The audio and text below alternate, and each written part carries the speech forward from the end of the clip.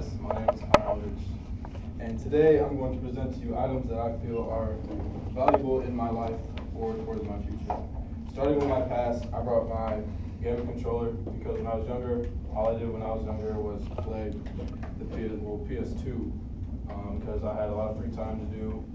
It's really there were games that challenged me and probably make me mad to this day, that still do, but that's just how the cookie crumbles. This is pretty valuable to me because I made a lot of friends playing games like 2K or Madden or some racing games that I still have friends today with and I communicate on a daily basis, and this is very important to me. For the present, I brought my backpack. My backpack is pretty important to me because that was given to me by the football team that actually has a lot more uses than just football. I bring it to all my classes to carry my school stuff along with my football stuff. It carries my water bottle, my AirPods and gum, my books, my spirals, so that's pretty important. For my future, I brought this gold chain. I know it's not that big, but to me, that I feel like if I see somebody wearing a chain like that, it just shows they have wealth. And for my future, I want to be very wealthy.